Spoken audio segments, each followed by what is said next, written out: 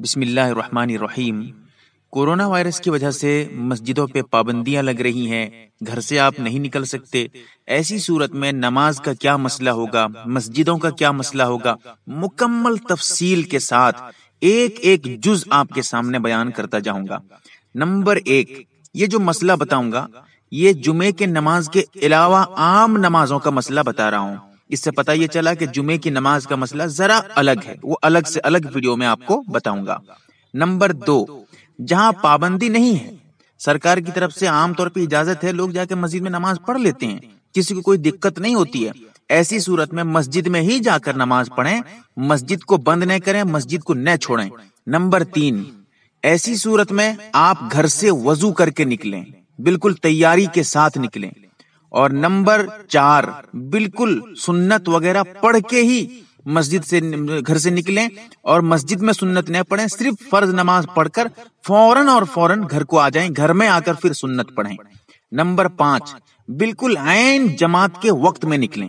ऐसा नहीं हो कि आधा घंटा एक घंटा पहले मस्जिद चले जाएं, इससे दिक्कतें पैदा होंगी, हो सकता है फिर आगे चल के आपकी मस्जिदों पे भी पाबंदियां लग जाएं। इसीलिए बिल्कुल ऐन नमाज के वक्त में निकलें और नमाज पढ़ के फौरन आ जाएं। नंबर छह, जमात इमाम साहब से कहिए कि मुख्तसर करें, जितनी मुख्तसर हो सके सूरह पढ़े, और जो है रुकू सजदे वगैरह मुख्तसर करें, जितने जल्द हो सके नमाज खत्म करें और घर वापस आ जाएं। नंबर सात, जहां पाबंदियां लगी हैं, मस्जिद जाने को इजाजत नहीं है, ऐसी सूरत में मस्जिदों को बंद कर देना, मस्जिदों में नमाज बिल्कुल न करना, ये नाजायज है। सब तमाम के तमाम महल्ले वाले गुनहगार हो जाएंगे। ऐसी सूरत में हमें क्या करना चाहिए वो आपको बता रहा हूं।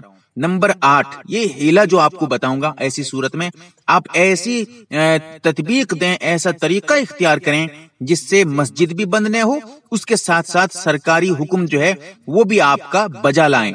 इसके लिए ये करें कि चंद आदमी जो जिम्मेदार हैं, कम से कम 2-4 आदमी 5 आदमी जो हैं, वो मस्जिद में जाकर वहां ठहर जाएं। वहीं पर मस्जिदों को अंदर से ताला लगा दें या बाहर से ताला लगा दें, और मस्जिदों में अंदर से ही आप अपना नमाज जारी रखें। नमाज को मस्जिद में बिल्कुल बंद न करें। इमाम साहब मस्जिद में होंगे तो नमाज पढ़ाएं, इस तरह करके जमात से मस्जिद में नमाज जरूर इस तरह अदा करें। उन लोगों के खाने पीने की जिम्मेदारी अपने घर वाले करें या खुद वहां पर खाना वगैरह बनाएं। जिस तरह घर में आम तौर पे रहते हैं ऐसे वहां रहें मस्जिद के अंदर। और आम लोग ऐसी हालत में जो और आम आदमी हैं वो मस्जिद न जाएं, वो घर में नमाज पढ़ें। नंबर 9, अगर अजान माइक से देने पे पाबंदी लगा दी गई हो, ऐसी सूरत में आप ज्यादा जोर से अजान न दें, जबानी अजान दे दें। मस्जिद में जबान से आहिस्ता आहिस्ता अजान दे दें, और नमाज जो पढ़ेंगे उससे पहले अकामत कहकर भी पढ़ेंगे।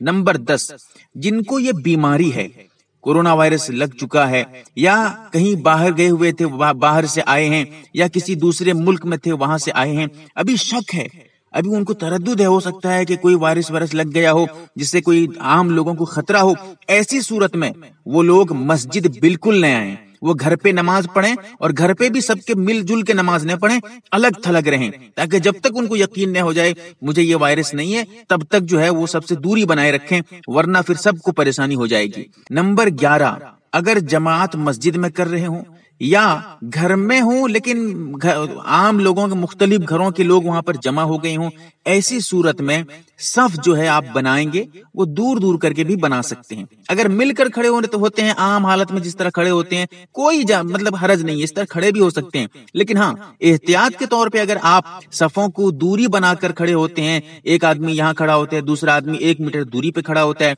इस तरह करके अगर आप सब बनाते हैं, ऐसी सूरत में मजबूरी की वजह से अज़्ज़ुरूरात तुबीहुल महज़ूरात, ऐसी सूरत में आप एहतियात के तौर पे ये अमल कर सकते हैं, क्योंकि सफों को मुत्तसिल करना वाजिब और फर्ज नहीं है। ऐसी सूरत में आपके लिए गुंजाइश निकल जाएगी।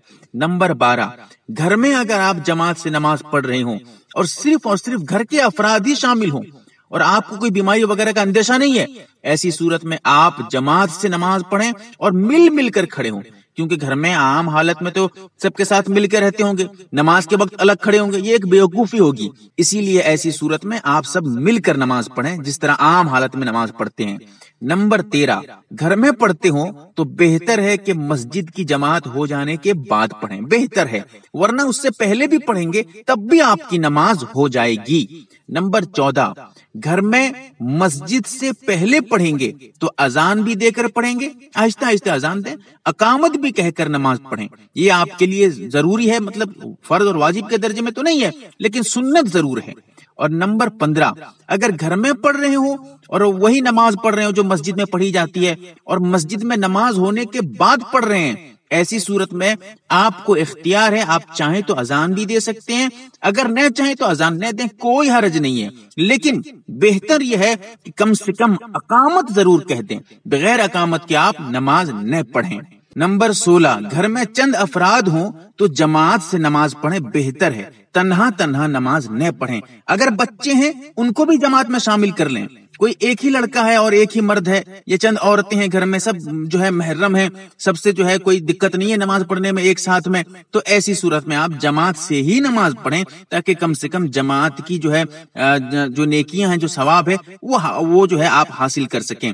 और मस्जिद नहीं जा पाए हैं, मजबूरी है, ऐसी सूरत में उम्मीद भी है अल्लाह से कि अल्लाह ताला आपको मस्जिद में भी पढ़ने का जो सवाब मिलता है वो सवाब आपको दे दे। नंबर 17, एक और पॉइंट की बात यह है कि जब आप वजू वगैरह कर लेंगे, जब मस्जिद में जाकर आप नमाज पढ़ते हैं, जो मस्जिद में तावील वगैरह होते हैं, जो कपड़े वगैरह होते हैं, वजू के पानी वगैरह आप पहुंचते हैं, साफ करते हैं, उसका इस्तेमाल इस वक्त न करें, क्योंकि हो सकता है कि कोई ऐसा आदमी इस्तेमाल किया हो जिसके ऊपर शुकूक शुबहात हो, जिसको ये वायरस लगा हुआ हो, और आप उसी कपड़े को इस्तेमाल कर लें, क्योंकि ये वायरस सिर्फ जिस्म से नहीं फैलता, कपड़े से भी फैल सकता है। इसीलिए आप उस तरह की जो है कामों से परहेज करें, अपना अलग कपड़ा इस वक्त रख लें हाथ पैर पोंछने के लिए। मैंने चंद बातें बहुत ही मुख्तसर अल्फाज में आपके सामने जो है जिक्र की हैं, और ये मसाइल बहुत ही जरूरी हैं, आप लोगों की जिम्मेदारी है हर एक मुसलमान तक ये मसला जरूर पहुंचाएं, ताकि वो भी सही इल्म और सही मसला जान सकें। अल्लाह ताला हमें सही समझ अता फरमाए, आमीन या रब्बल आलमीन। MARB दीनी मालूमात चैनल को सब्सक्राइब करें और घंटी वाले निशान को जरूर दबाएं, ताकि हमारी हर नई वीडियो आप तक पहुंचती रहे। वीडियो को लाइक और शेयर जरूर करें, और हमारी हर वीडियो आप अपने चैनल में डाल सकते हैं। नीज हमारे साथ व्हाट्सएप पर जुड़ने के लिए आप अपना नाम और मुकम्मल एड्रेस के साथ ऐड लिखकर मेरे व्हाट्सएप नंबर 8908939343 को मैसेज करें।